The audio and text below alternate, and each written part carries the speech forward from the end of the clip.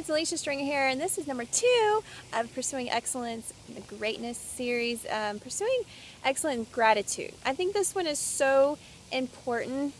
We just did like the month of June, this 2016, of sharing one thing we were grateful for every day in my team. And it gave a lot of heart to a lot of people, and saw a big difference in our team and team growth. And just having that this one pursuing excellence tip in here. So the verse that sticks out to me in gratefulness is Colossians 3:17, one of my favorites. And whatever you do in word or deed, do all in the name of the Lord Jesus, giving thanks to God the Father through Him. Classic, powerful, one of those memorization verses that I should have, right? So when you think about gratitude, some powerful things to think about that you're grateful for is spiritual blessings, right? What am I thankful for in the blessings in this earthly life? Am I grateful for the Lord sending His Son down as my Savior?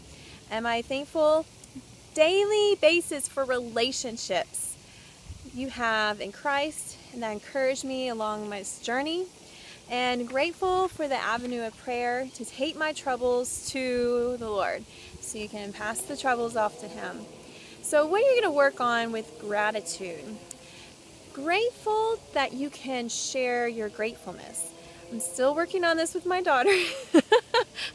My challenge is with my daughter, right? So I think you can share what you're good at and be grateful for that, what your talents are, and increase your talents and be grateful that you can share those with others. And I think that's how you can cultivate more gratitude, is just increasing your own talents. So when you pray, you give thanks to all the spiritual blessings, and the same thing that we just talked about with what you're going to think about.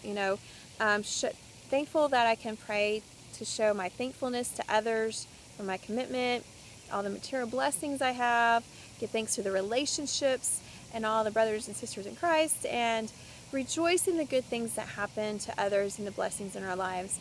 And showing actions that you have gratefulness, I think will show your humility more.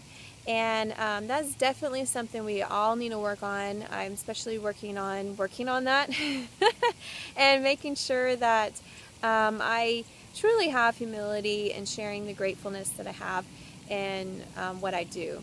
So if you thought this was helpful for you in focusing your gratefulness, your gratitude, and pursuing excellence, please like, comment, and share what stood out for you. Share something that you're grateful for and how this is so powerful. So see you guys in the next series of Pursuing Excellence.